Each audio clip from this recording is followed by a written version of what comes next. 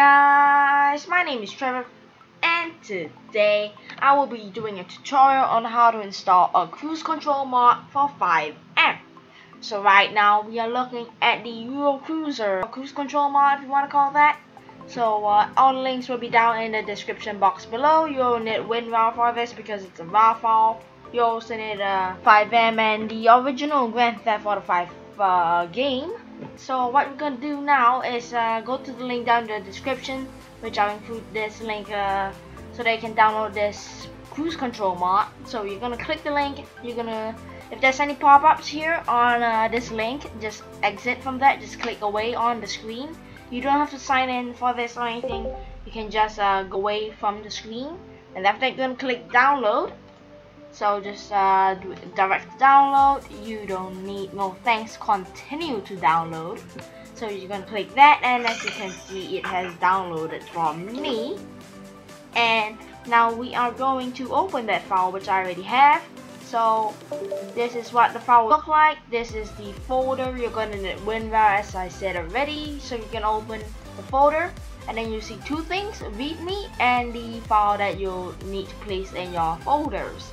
So first thing you do, always read the README, and if you don't understand any of this, like the installation, I'll be teaching you all controls and everything in game. So first we're going to open our FiveM directory.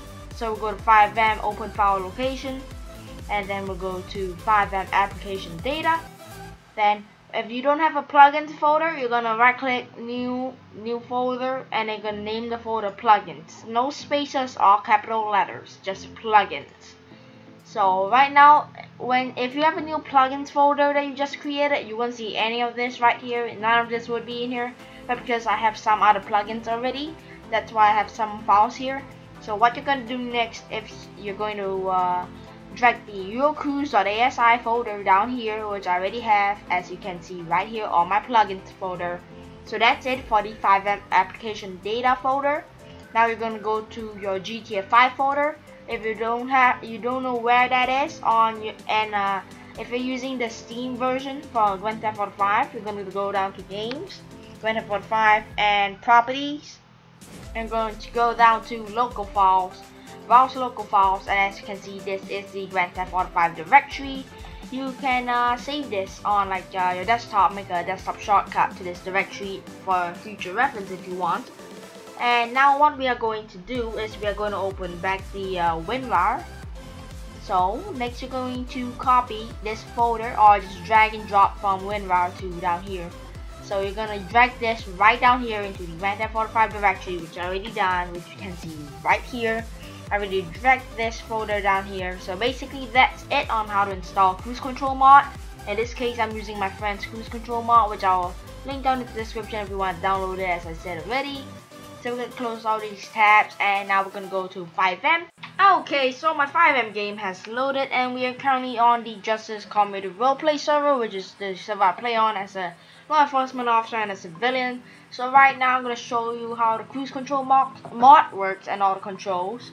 And if you have any questions that I didn't answer in the video, feel free to comment down in the comment section down below, because I'll be more than happy to answer those questions. So first things first is you're going to spawn in a vehicle using lambda menu. If you don't have lambda menu, it'll be in the description as well. I have a tutorial on that already, so please check out in the description. I might put it in the card on your top right of your screen if I do remember to. And right now we are going to be first thing is get a land vehicle, and you're going to press F5 on your keyboard, and as you can see, it's opened up a cruise control menu. So kph mode, which is kilometers per hour. If you don't know what that is, it's the different unit of measurement for the numbers. Right now it's in miles, so as you can see, 20 miles, 30 miles, and if you can change it to kph mode, it will be changed to 40 kilometers per hour, 50, 60, and so on and so forth. So hold speed is it will hold your speed when you drive, so I use that every time. So if I toggle cruise control right now, as you can see, nothing happens on my top bottom right, I should say. So if you put hold speed and toggle cruise, it will start cruising at 25 miles per hour. So as you can see, it has started cruising at 25 miles per hour. if I increase the speed using the arrow keys, I can control the menu using the arrow keys. And if I want to select anything, you can press enter. I didn't say that just now.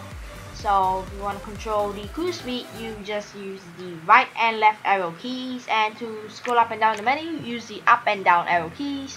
To select stuff, you press enter. So to increase our speed, I'll just press the right arrow key. As you can see, it goes faster and faster each time.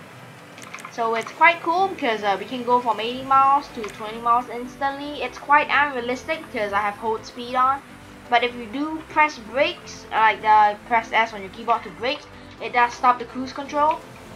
Or if your vehicle hits something, for example this crash barrier in front of us, if I do hit it, the vehicle will stop using cruise control. And it's a bit unrealistic sometimes if you use the cruise speed and straight away go to 80 miles. You'll probably get kicked for that on a roleplay server because it's unrealistic. So if you wanna be realistic, what I do is when I start at 0, I'll go all the way up to where I want to go to. So let's say I want to go to 50 miles. So I'll drive from 0 to 50, and when I'm at 50, then I'll select toggle cruise. And toggle cruise will hold your speed down at 50 if you have hold speed on. If you don't, it will not hold it. And if you do brake, it still works the same way. But if you press toggle cruise, it won't stay at 50 miles. So if you guys have any questions, feel free to ask them in the description below. Like I said already, if you guys enjoyed this video, do remember to leave a like and subscribe. And I will see you all in the next video. Peace!